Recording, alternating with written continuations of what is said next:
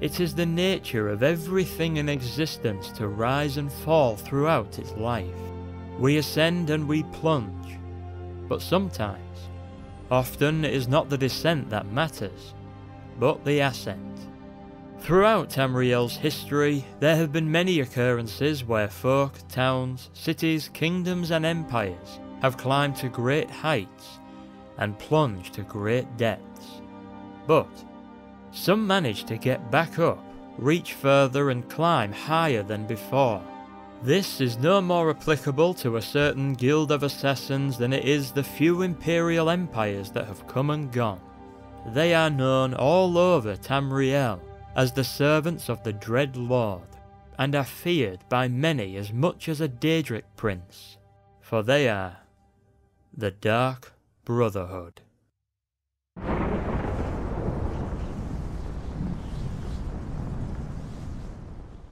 In the northeast corner of Tamriel lies Morrowind, the home of the Dunmer. There a system of legal murder was established, and it was the product of an ancient guild of assassins called the Morag Tong.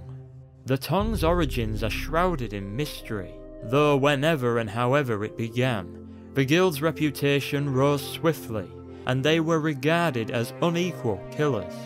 At the end of the First Era, in 2920, they received the highest profile contract to date.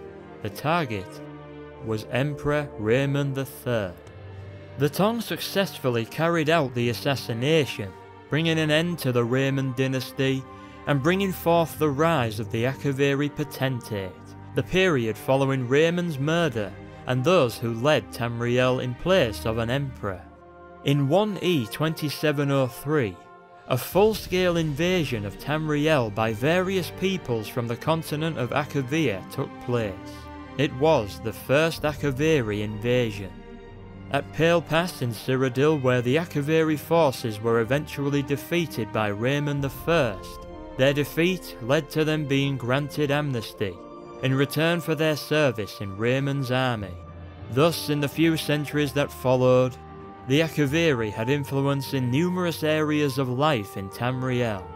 Under the Raymonds, an emperor's chief advisor was called the Potentate, and in 2920, it was Visidju Shayi. It is said Visidju plotted to overthrow the empire, and had both Crown Prince Julek and his father, Emperor Raymond III, assassinated. The potential traitor took over the leadership of the empire, but retained the title of Potentate. He declared the end of the First Era, and ushered in the Second. The Potentate's rule was not without challenge, however, as armies loyal to the Raymonds as well as those belonging to individual kingdoms seeking more independence clashed with Visidju's forces. It wasn't until 2E 283 that the Potentate finally emerged victorious after a number of campaigns. But the war resulted in an empire weak and its kingdoms poor. Visidju Shayi would go on to bring in the Guild Act in 2E 321, allowing what would become the Fighters Guild to be established. 3 years later, the Potentate was assassinated by the very organisation he had possibly hired to kill his predecessor. The Morag Tong had become bold and arrogant, supposedly literally painting the words Morag Tong on the walls with the Potentate's blood. Following this disturbing event, they were swiftly outlawed across Tamriel, as its lords and nobles feared for their lives. But the guild managed to barely survive within its homeland Morrowind, maintaining a discreet presence for years to come. It is widely believed that it was around this time a new organisation formed from those that broke away from the reduced Morag Tong. They would operate completely outside of the law. No writs of execution would be required. No target was too high profile. Fear, mystery and frightful rumours became their defence, and the whole of Tamriel would be their playground. They would call themselves the Dark Brotherhood. Due to the incredible secrecy of the Brotherhood, its origins are often contested and mostly unknown. The Morag Tong worshipped and murdered in the name of Sithis and Mephala, the Daedric prince of murder, sex and secrets. Some believe that in order for the Tong to survive in Morrowind, they had to give up their worship of Mephala, and instead worship Vivec, one of the 3 tribunal gods of Morrowind. This has been considered a part of the reason some in the Tong broke away to form a new guild, but the Dark Brotherhood consider Sithis above everything, though they are not, or perhaps weren't solely a religious group. Another theory is that one night, Sithis spoke to a former member of the Tong and asked that they form a new organisation where only he was worshipped, and business and death become entwined in order to satisfy the Void's hunger for souls. The Void is regarded to be the dimension that exists outside of other known realms, such as Oblivion, Aetherius and the mortal plane Mundus. Sithis is acknowledged to be neither Daedra nor Aedra. It is said that he is responsible for the creation of all mortals through Lorcan. For all the theories, there are a few with one commonality: the Night Mother.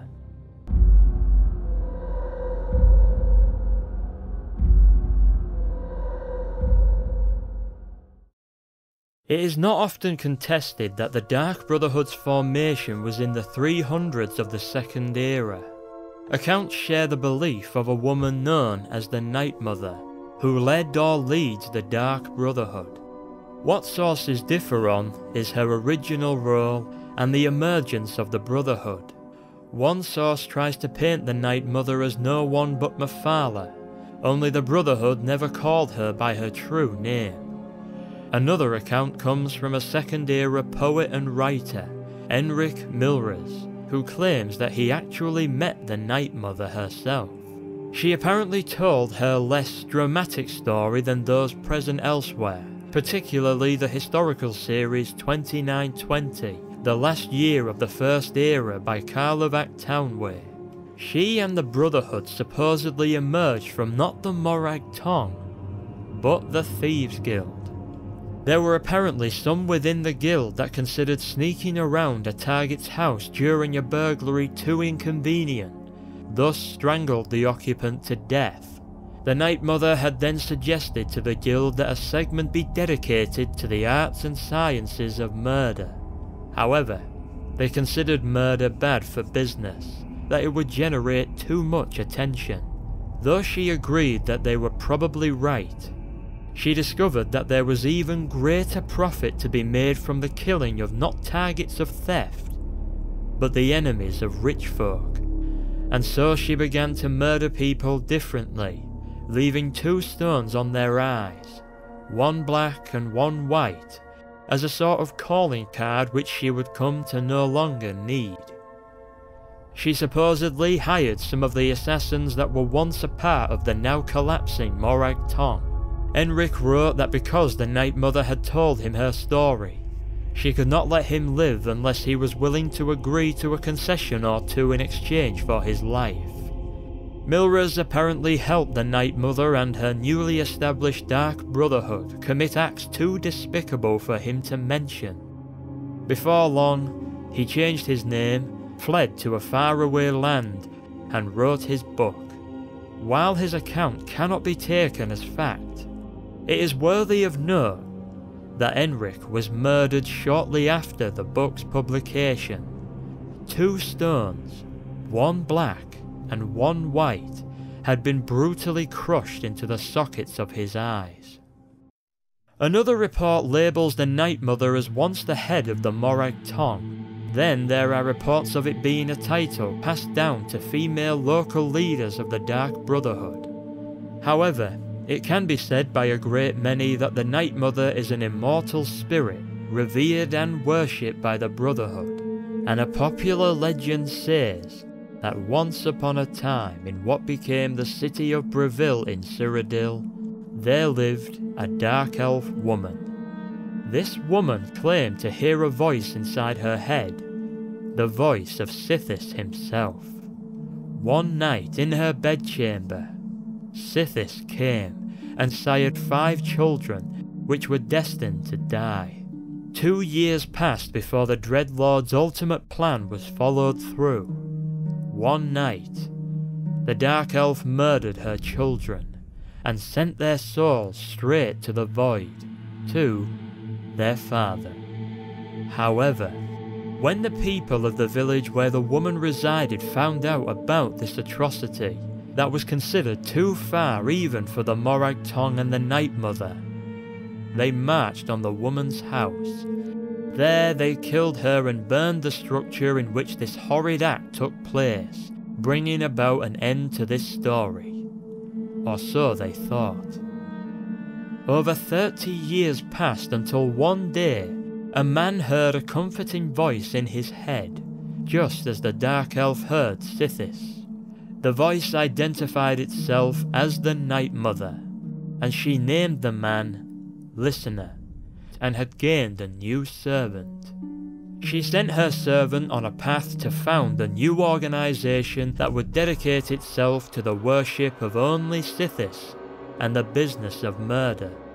It was to be called the Dark Brotherhood, and as the organisation would rise in wealth and power, the Void's hunger for souls would be more than satisfied. It was, as she supposedly said, the perfect arrangement. Legend says that in the early days of the Brotherhood, the bodies of the Night Mother and her children were removed from their original graves and placed within a crypt beneath the site of her house in Breville. There in that same spot once stood a statue for thousands of years known as the Lucky Old Lady. But the truth is, for those that stand upon that soil, they stand upon sacred yet evil ground, and upon the tomb of the Night Mother herself. So you could say, for some seeking fortune, their luck actually ran out. To add to all of these records of potentially false claims and speculation is a note addressed to Brother that was found beneath the floorboards of an abandoned house in the Nordic village of Jallenheim in 2E358. On the note was a single drop of blood, and it outlined a war between two mysterious organisations. Scholars believe that it is of course in reference to the shadowy war between the Dark Brotherhood and the Morag Tong. Then there are the journals of the Blood Queen Arlimahera of Hegath in Hammerfell. The journals spoke of her slaying her enemies with her own hand, but sometimes with the help of the Night Mother and her Brotherhood. Supposedly, they were a tool employed for many years by her family. Whatever the origins of the Dark Brotherhood and their unholy matron, it is known that after the fall of the Second Empire, thanks to Vasidu Shahi's son, Severian Chorak, and all his heirs being assassinated by an unknown group, the Dark Brotherhood rose in wealth and power. With the end of the Second Empire came the beginning of the Interregnum, and it was before and during this time that the Brotherhood displayed the height of its power. With guidance from their Night Mother, the organisation had become a well-structured and prosperous one, but even when bathing in the pool of success, misfortune can occur that can bring everything to a halt, or even send it crashing down.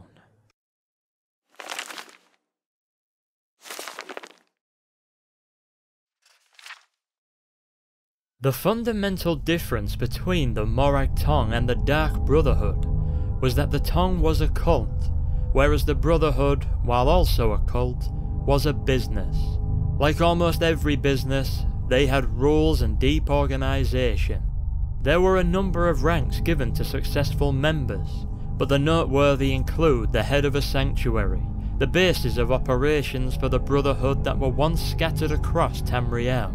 Sometimes the leaders were called matrons should one be female, and then there were the silencers, whose identities were kept from the rest of the Brotherhood. They were the personal assistants of the four speakers. The speakers themselves were the third most powerful members, as they formed the majority of the Black Hand, the ruling body of the organisation.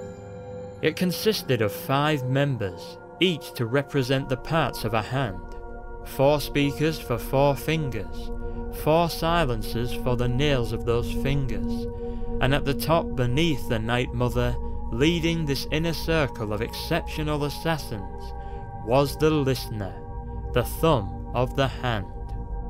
The listener is the one to whom the Night Mother spoke, and it is their job to relay the Mother's messages to the speakers and oversee the Dark Brotherhood. Through the Night Mother was the traditional way the organisation received its contracts. But employing the services of the Brotherhood was not as simple nor widely accepted as some may think. In order to contact the Brotherhood, or rather the Night Mother, one has to perform the well-known yet infamous Black Sacrament.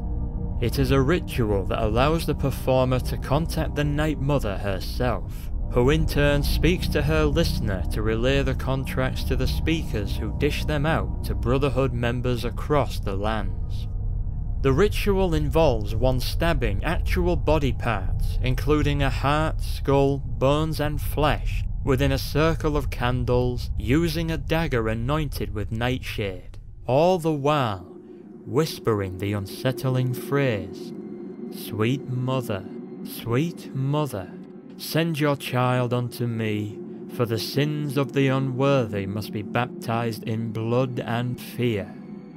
The Night Mother hears this plea, and down through the hierarchy the contract goes, until it reaches a dark brother or sister that will carry out the deed. On top of this successful yet secretive system and hierarchy were the rules each and every member had to obey. To break one was to invoke the wrath of Sithis, and that is said to be more than just a warning. These rules, written in ancient parchment, were the 5 tenets.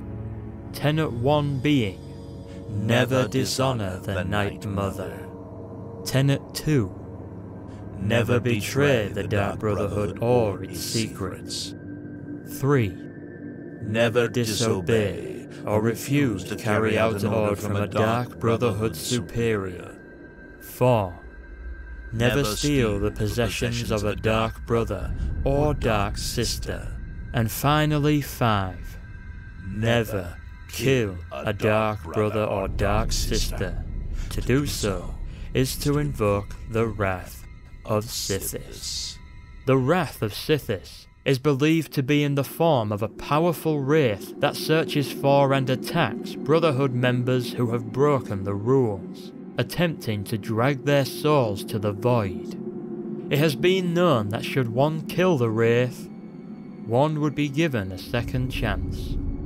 The Dark Brotherhood do not shy away from the most unaccepted murderous of folk. In fact, they've been known to recruit serial killers, vampires and werewolves. One only needed to get their attention by murdering someone, but one of their main sources of new blood was the Shadow Scales.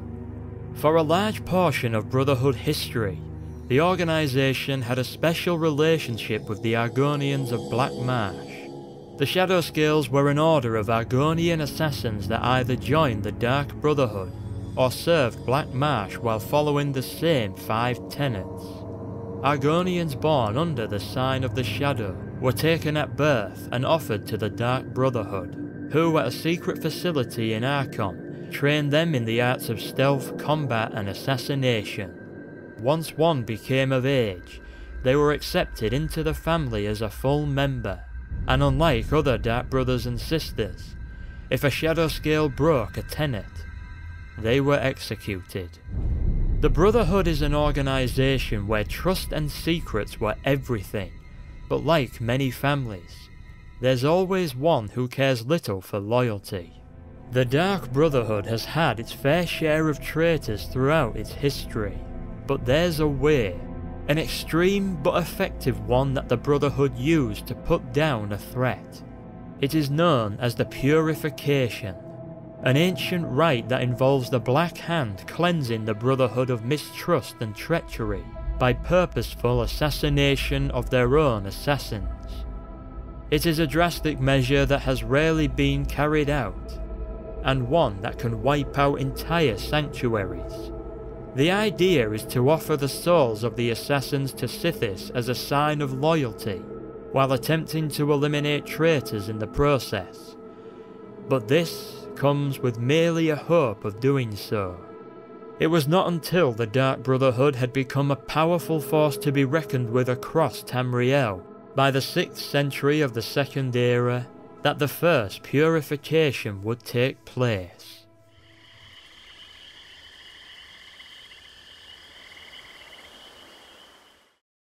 In the mid-Second Era, in an ancient Argonian Zanmir called Zith-Izkul, located in the swampland of Blackwood, was a Dark Brotherhood sanctuary. Betrayal and corruption had grown within the ranks at Zith-Izkul, and so the Black Hand ordered it to be purified. An imperial woman, Lyra Vera, was ordered to assassinate her fellow brothers and sisters at the Zith-Izkul sanctuary, but a shadow scale called Green Venomtongue had survived thanks to working deep in the marsh at the time. Upon the successful murders of her brothers and sisters, Lyra was appointed as the silencer of then-speaker Arwen.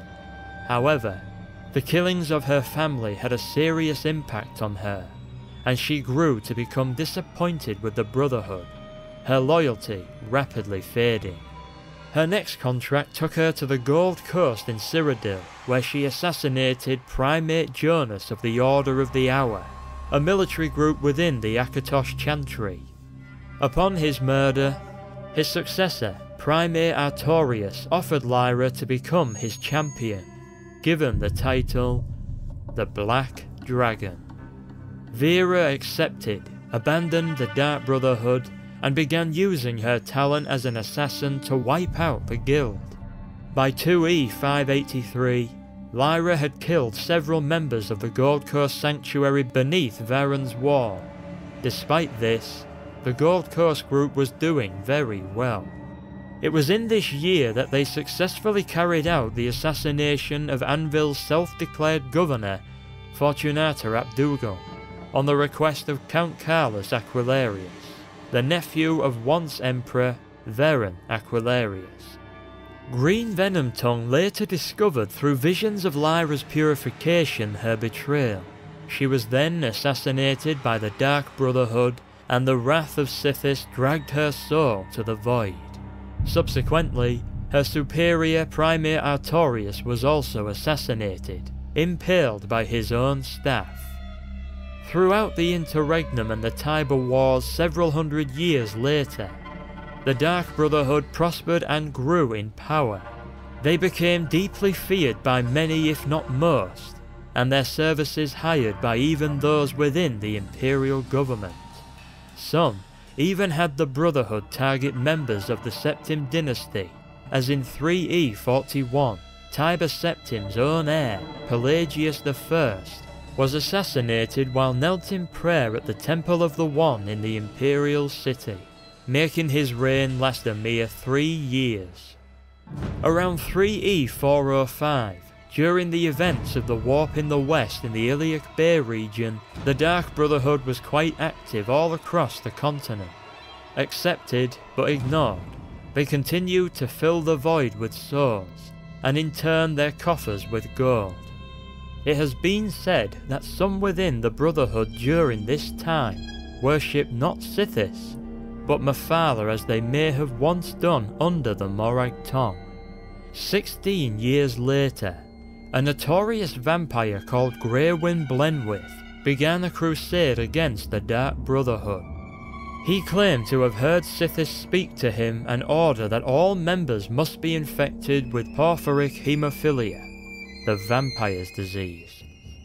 In Cyrodiil, Greywyn founded the Crimson Scars, a group of vampire assassins that broke away from the Brotherhood. Unfortunately for them, one of their own betrayed them. A Dunmer named Solarian informed the Black Hand who exactly the Crimson Scars were and what they were planning. The Hand ordered the second purification in the Brotherhood's history, and Greywyn's sanctuary died as one by one, members were stabbed in the heart by a silver blade. Somehow, Greywyn and another Scar called Rowley Erdwolf managed to escape the slaughter. Greywyn retreated to his old refuge he named Deepscorn Hollow, far to the south in County Leowyn on a peninsula overlooking the Topal Bay. The vampire sent word across Cyrodiil to any Scars that may have survived, and for over a month he waited in Deepscorn Hollow, but no word from other Scars ever came, nor did his lord Sithis speak, and so he turned his attention to the lair. He constructed a shrine to Sithis to try and appease his quiet master. He continued to murder mortals, and eventually in the same year of 421, he found Rowley Erdwolf at the Waynet Inn outside of the Imperial City. It was Rowley who provided Greywyn with the tools needed to improve the Hollow, and several months would go by before Sithis supposedly spoke to him yet again. Sithis expressed his displeasure, but would approve of the Crimson Scars only if Greywyn was willing to cure himself of vampirism as punishment for his prior betrayal. For a while, he searched and searched for a cure, until coming across an old dusty tome within a ruined fort that revealed the answer: Purgeblood salts. 12 years would pass by before he was ready to bathe in the salts. Greywyn sent word to an adventurer he'd been watching, gave the Hollow to them, and asked that they honoured Sithis. Greywyn then knelt down before the shrine he constructed for one last prayer, and as the first verse was spoken, he felt a sharp pain explode across his back. The Dark Brotherhood had finally found him. As for Rowley Erdwolf, he would later be found by the adventurer seeking to improve on the old lair in 3E 433. During those 12 years, however, the Brotherhood suffered yet another setback in 3E 427. The organisation had never been truly successful at establishing a foothold in Morrowind, mostly thanks to the Morag Tong, who were still going strong there. This was especially true for the island of Vardenfell, as it was home to the headquarters of the Tong in Vivec City. In that year, the Brotherhood tried to once again establish a foothold, but they were repelled, and the local Night Mother, as some called her, Severa Magia, was killed. Sometime in that same year, King Lalu Helseth of Morrowind hired the Brotherhood to assassinate the Nerevarine, the believed to be reincarnation of the ancient Chimer Lord Indoril Nerevar. Helseth feared that the hero would challenge his rule, and the Nerevarine responded by travelling to Old Mournhold beneath the new capital and eliminating the assassins and their leader, Dandras Vos. The Brotherhood also made an attempt on the life of Queen Baenzia. Fortunately, the Nerevarine intercepted the assassins. Though the Brotherhood despite this enjoyed a great number of years of success, nothing truly lasts forever, and it wasn't long before they'd suffer one of the most major setbacks in their history. What is the color of night? By 3E 433, the year of the Oblivion Crisis, the Dark Brotherhood's infamy continued and grew. In Cyrodiil, they were situated in the eastern city of Cheydinhal, beneath an abandoned house where their sanctuary was located. According to rumours circling around that time, Viscount Andolin Daris may have been blackmailed into ignoring the Dark Brotherhood presence in his city, or perhaps threatened into doing so. The death of his wife, Lothasa, was mysterious, and it had been suggested that the Count himself was involved.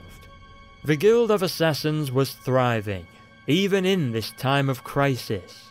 One of the more noteworthy contracts undertaken around this time was the assassination of Francois Motier. Only his soul would never actually reach the void. Motier was of an old Breton, Cyrodiil-based family, and had made some powerful enemies. As a result, he needed the Brotherhood's help to not kill them, but fake his death. However, The void hungers for souls. Sithis demands a life. And so Francois effectively offered the Brotherhood his own mother's life in exchange for his. Francois was to be killed in front of one of his enemy's associates with a dagger coated in langerwine, a poison making a person appear dead. It's possible that as Francois shared the same name as Mirabelle Mortier, a member of the Dark Brotherhood in the Second Era that was killed by the Black Dragon, that the two were related. The Mortier name has been associated with the Brotherhood for a very long time, and this would not be the last the family called upon the Night Mother for help. Another noteworthy contract was the assassination of Adamus Philidae, a commander of the Imperial Legion that spent much of his life trying to hinder the assassins when and wherever he could. He eventually retired in 433, and the assassins could not stand to see someone who had caused them so much trouble retire in peace. But for these few successes in a short span of time, there would be an extreme event that almost decimated the entire organisation. Soon after the murder of Philidae, the Black Hand had discovered a traitor within the Cheydinhal ranks. One of the speakers at the time was Lucien Lachance, a revered and legendary assassin of the Dark Brotherhood. Lachance ordered a new recruit to carry out the third purification in the Brotherhood's history. The Cheydinhal sanctuary was wiped out, and the new assassin became Lachance's silencer as a reward for their loyalty. But the drastic and ancient ritual proved fruitless, as members continued to die, but not by the hands of the betrayer. One of the systems employed for a speaker to pass orders to their silencers was through the use of dead drops. Orders would be hidden in public places and recovered by the silencers. The only problem with this system was that should another party know the location of these drops, they could cause significant damage. Over time, Lachance left his new silencer orders of whom to kill, and every time his personal assassin carried them out to the letter. However, it turned out that later dead drops were not those from Lachance. The traitor within the Brotherhood had been swapping the original drops for their own, which tasked the silencer, unbeknownst to them, to eliminate elite and high-ranking members of the Dark Brotherhood. The killing streak eventually concluded with the accidental assassination of the listener at the time. He was a Bosmer called Ungolin. Each night he visited the lucky old lady in Breville to hear the words of the Night Mother. Unfortunately, on one particular night, his luck ran out. Lachance had finally realised what was going on, but he was too late to stop Ungolim's murder. It didn't take him long to realise that his silencer had no idea they were killing fellow members, and so tasked them to investigate. What they uncovered was something disturbing to say the least, even by Brotherhood standards. In a cellar beneath the lighthouse in Anvil was the nightmarish home of the traitor, littered with bodies of animals and people, and upon a table placed on a plate was the head of the traitor's long-dead mother, and beside it, a journal written in blood. It told the story of Lucien Lachance murdering the author's mother, and the plan to completely destroy the Brotherhood from within, as the silencer took the evidence to a farmhouse where Lucien was hiding. Thanks to the Black Hand believing him to be the traitor, they discovered that they were too late. The Hand had found him. There in the farmhouse, hanging from the ceiling, was the mutilated corpse of Speaker Lachance, and gathered around was the rest of the Black Hand, and the silencer was now appointed to take his place. Due to the current state of the Brotherhood and the need for a new listener, the Hand promptly travelled to Breville. They gathered around the lucky old lady statue and opened the dread crypt beneath. They sought the help of the Night Mother herself, and as she awoke to demand the meaning of this intrusion, the traitor finally revealed himself. Another speaker, Matthew Bellamont, admitted his betrayal as vengeance for his murdered mother, something the Night Mother herself had known all along. Over the years, Bellamont had been driven insane and conspired with his own mother's head. Finally gaining access to the unholy matron herself, his true colours were shown, and he brought down 2 of the 4 speakers before attempting to attack the Night Mother, and in turn being slain by the newcomer. The Mother bestowed upon the newcomer the title of Listener, and Arquen, the only surviving speaker, began the re-establishment of the Cheydinhal Sanctuary and served as mentor to the new leader. Although the traitor was finally extinguished and the Brotherhood recovering, with the loss of over half its Black Hand and a number of its Cyrodiil-based members, the organisation was crippled, and it only got worse in the following 200 years.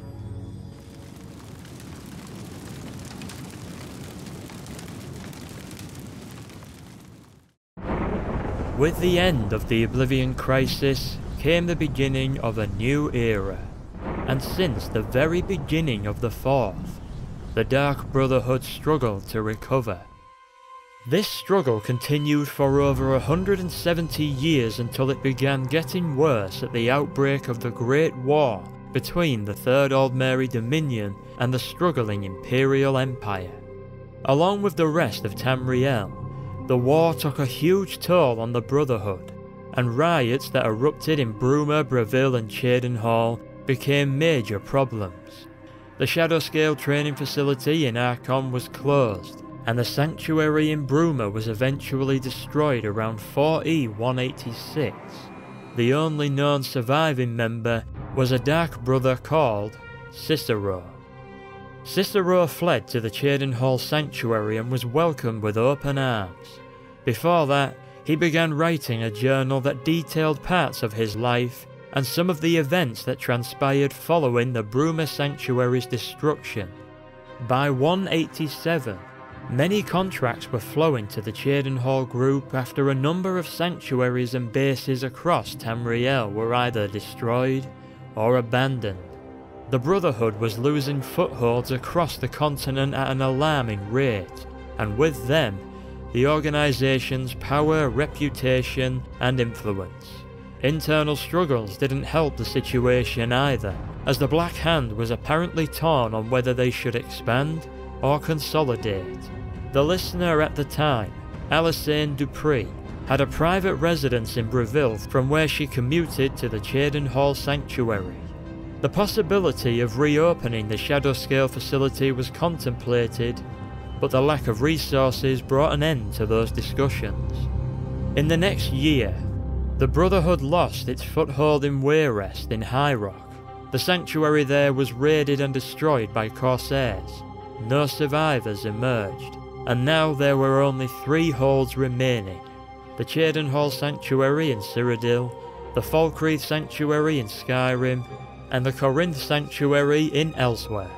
Soon after, however, the Black Hand ordered that the Corinth base be closed, and its members merge with those in Cheydinhal. The Brotherhood had been greatly reduced to a relatively small organisation that gave the illusion of it being much more. But the worst was still to come. Bravil was in chaos. The southern city had become the battleground of 2 of Cyrodiil's largest skooma traffickers, and Alyssane Dupree was forced to hire sellswords to guard her property. Before long, the Night Mother herself was in danger. The statue of the lucky old lady was destroyed, and Dupree sealed herself in the undiscovered crypt below. 2 assassins from Cheydinhal were dispatched to aid in the crypt's defence, and weeks went by before word had reached Cheydinhal of what exactly happened. Sooner or later, the Night Mother's crypt was discovered and raided. 2 of its defenders died, including the listener Alyssane, who was burned alive by mage fire. The 3rd defender, an assassin called Garnak, managed to fend off the attackers, and fled the city alive with the Night Mother's coffin in tow, though it is unknown what happened to the skeletal remains of her children. Garnag brought the coffin back to the Cheerdenhall Sanctuary, and without a listener, contracts had to be gathered by word of mouth. By the time the new year, 189, rolled around, the Night Mother had still not yet spoken, and so the leader of the Cheerdenhall group, Rasha, decided to revive an ancient position within the Brotherhood, the rank of Keeper. The Keeper's job was to safeguard the Night Mother's remains and keep them preserved so as not to sever the connection between her spirit in the void and the mortal plane. The revived position was given to Cicero, who before taking up the mantle completed one final contract on a jester that laughed and laughed until he didn't. Months went by until late in the year, Cheerdenhall erupted into violence, though the sanctuary remained unbreached. This, along with the Night Mother's silence, demoralised the surviving members in Cyrodiil, which numbered only 4. Eventually Rasha, the only surviving Black Hand member, proclaimed himself the new listener. But when he failed to recite the words taught to all listeners and confirmed by the Keepers, he was executed, and so ended the Black Hand. It would be another 2 years before one of the 3 remaining, Pontius, was killed by a bandit while wandering around the city. Garnag eventually left to gather food, but never returned, leaving only Cicero and the silent Night Mother alone in the sanctuary. The Keeper remained in the sanctuary for another year before leaving. Through a combination of isolation, destroyed morale and desperation, Cicero went mad and took on the persona of a jester, likely thanks to his last kill, the one he never forgot. Fortunately for him, there was one more sanctuary still standing. Deep in the pine forest of Falkreath in Skyrim, once stood a sanctuary overseen by a Nord woman called Astrid. Under her leadership, the 5 tenets were discarded, and all Brotherhood traditions and culture with them. Cicero wrote letters to Astrid, seeking a new home for him and the Night Mother. On the 31st of Sun's Dusk, 4E200, he slipped out of Cheerdenhall and set sail for the Nordic province alongside the Night Mother's huge stone coffin. Upon arriving in Skyrim, Cicero journeyed not to Falkreath, but Dawnstar, where an old sanctuary still stood abandoned. He resided there with the Night Mother for around a year until the silence became unbearable, and he desired to find a listener and teach Astrid the error of her ways. In the year of the Dragon Crisis 201, he loaded the coffin onto a cart and set out across the tundra and forests of Skyrim to the sanctuary in the south. Although, it has been disputed on whether or not Cicero actually made it to Falkreath. The secrecy of the Brotherhood leads to conflicting reports in their story, such as the origins and identities of those within it. Some report that what was left of the Dark Brotherhood in Skyrim were wiped out by Commander Marrow and the Penitus Oculatus, the Emperor Titus Mede's personal security and intelligence organization, and thus, there was no Brotherhood for Cicero to return to. On the other hand, there are elaborate conflicting accounts that the Brotherhood not only survived the efforts of the Penitus Oculatus, received Cicero and the Night Mother, but went on to fulfill one of the biggest contracts in the Brotherhood's history. And you could say that these latter reports are far too consistent and detailed for there not to be any truth to them.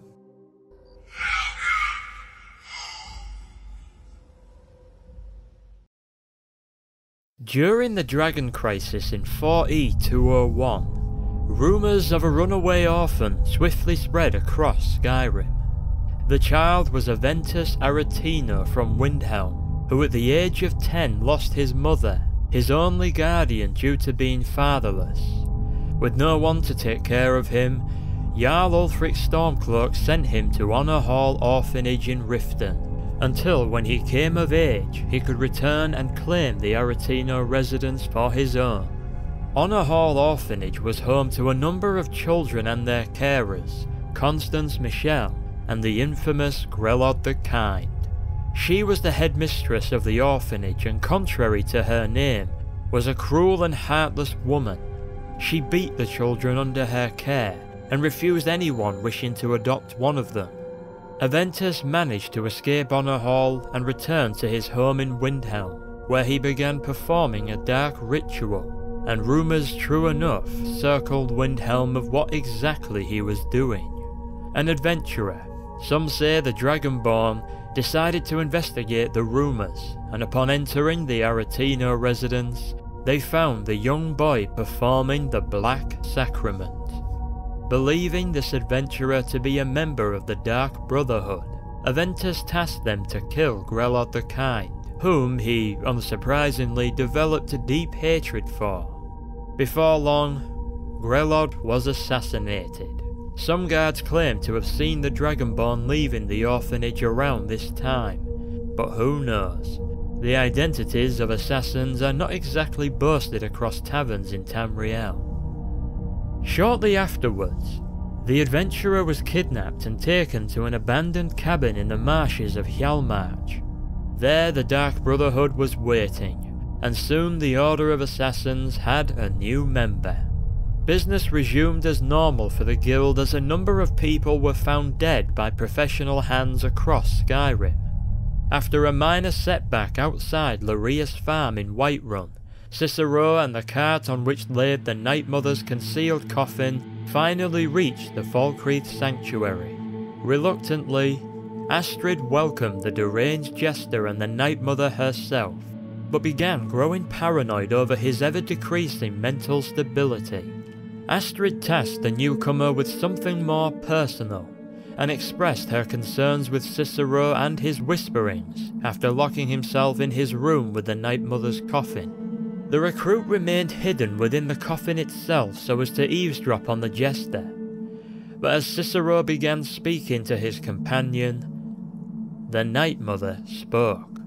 The long silence had been broken. She spoke to the newcomer of how she pitied poor Cicero, who was not the listener, thus would never hear her voice.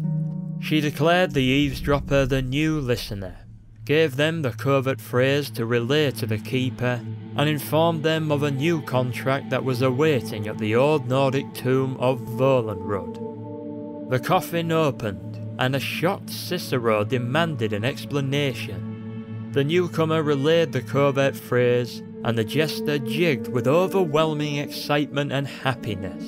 He had finally found the listener. Astrid wasn't particularly happy at this revelation, and asserted that she was still in charge of the sanctuary.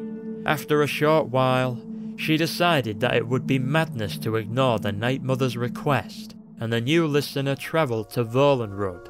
There in the tomb was the client and his bodyguard Rexus, and the client was Armand Mortier, the probable descendant of Mirabelle and Francois, and by then, 200 years into the Fourth Era, the Mortier clan was an ancient and powerful Breton family. Armand had reached out to the Brotherhood in order to eliminate the Emperor himself, Titus Mede II. It's likely that this contract would have allowed Mortier to advance beyond his station, as to cover expenses, he gave to the Brotherhood a very valuable one-of-a-kind amulet, given only to members of the Elder Council. Astrid knew that this assassination would propel the Brotherhood to heights they had not been for a long time, and it would also be quite a profitable one. In order for a chance at striking down Titus, they first had to bring him to Skyrim, and they would do so via his first cousin, Vittoria Vici. Vittoria oversaw the East Empire Company's holdings in Solitude. At the time, she was engaged to Aesgeir Snowshod of Riften, an investor and partner of Maven Blackbriar, and whose family connections with the Stormcloaks made the marriage appear as a step towards the restoration of friendly relations between the whole of Skyrim and the Empire. The Stormcloak rebellion that had engulfed Skyrim at the time was reaching a turning point, and it had already caused enough damage to the province. Their wedding was of great interest to the Brotherhood, as it was the perfect opportunity to create a mess that would force the Emperor into coming north to deal with the aftermath. The plan was to publicly eliminate Vittoria Vici, which the assassins carried out with success. Vici's murder sent shockwaves throughout the Empire, and hope for reconciliation between them and the Stormcloaks was diminished. The Emperor was now on his way to Skyrim, thus the Brotherhood executed the next phase of their plan, the crippling of the Penitus Oculatus. However, back at the Sanctuary, not everything was going as smoothly.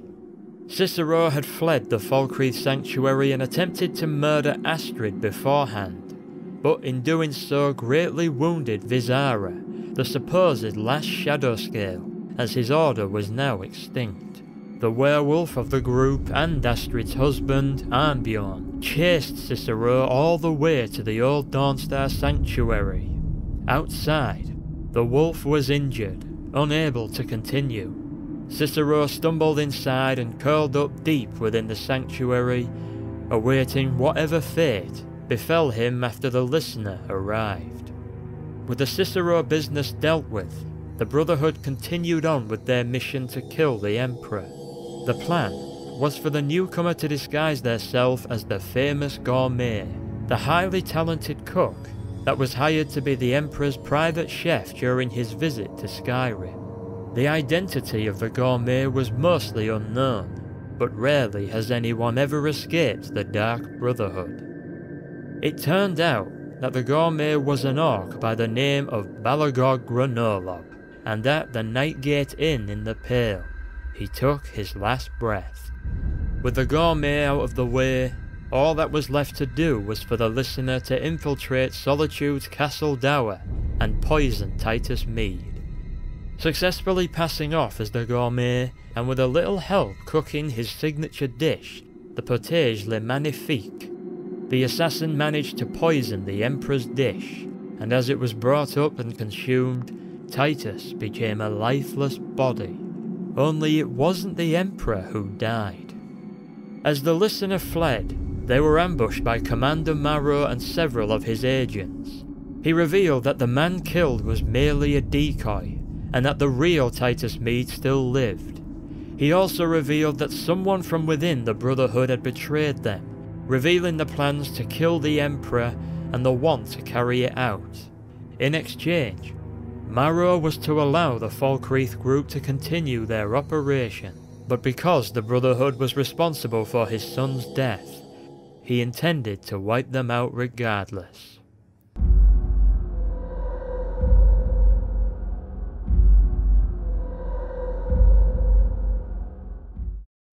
A force of the Penitus Oculatus attacked the Falkreath Sanctuary, and by the time the new listener arrived, it was too late.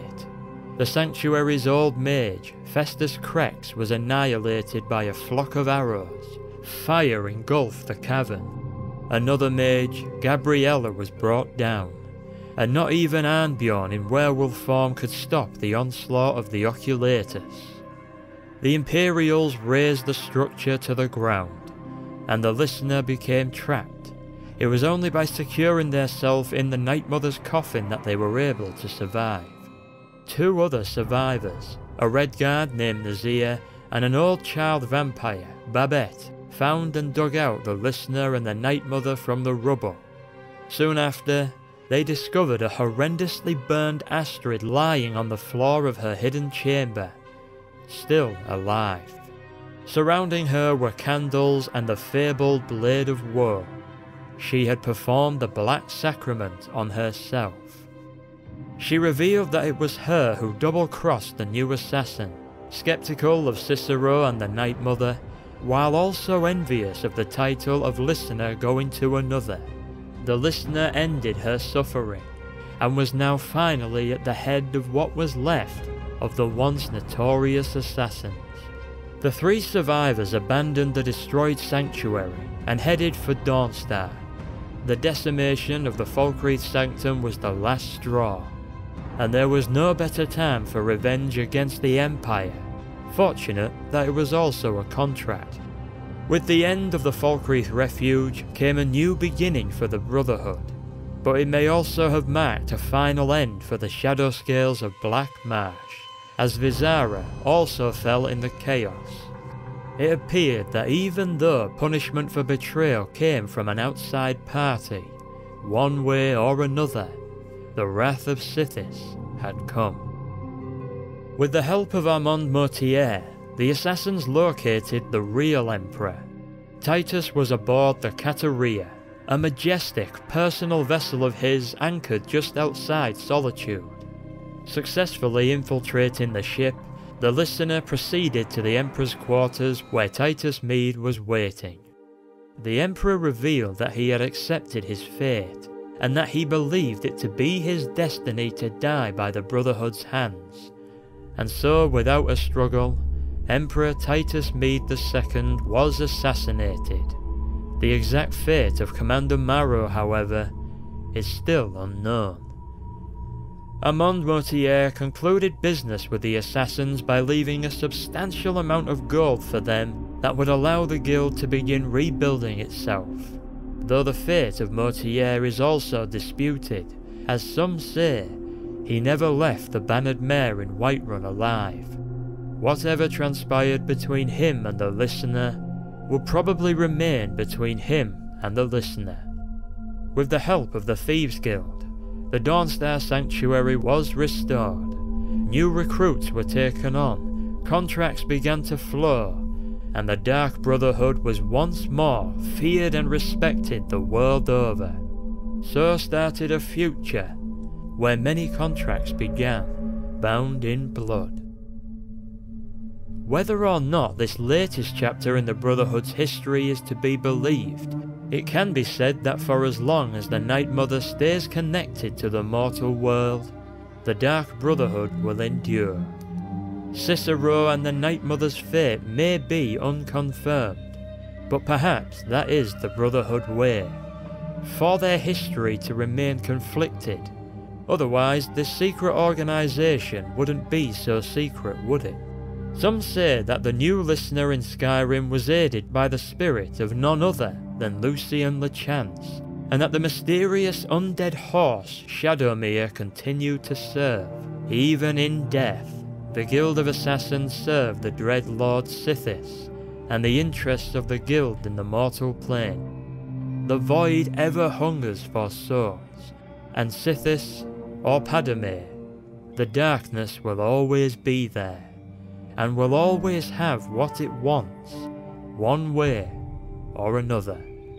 With this knowledge comes the confidence for many to believe that someday the Dark Brotherhood will rise in power once more and become what it once was, perhaps even greater, for everything rises and falls. But that does not mean they cannot rise again.